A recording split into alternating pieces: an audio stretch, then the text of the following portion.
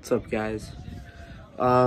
This is a little like late, but I forgot to do a video on how good or my reaction to week 1 Sun Devils. So far I like Emory Jones. He's been looking pretty good this year, and I think he might actually have what it takes to win a lot of games this year. So overall, I feel like we did a really good job on the offensive side, scoring.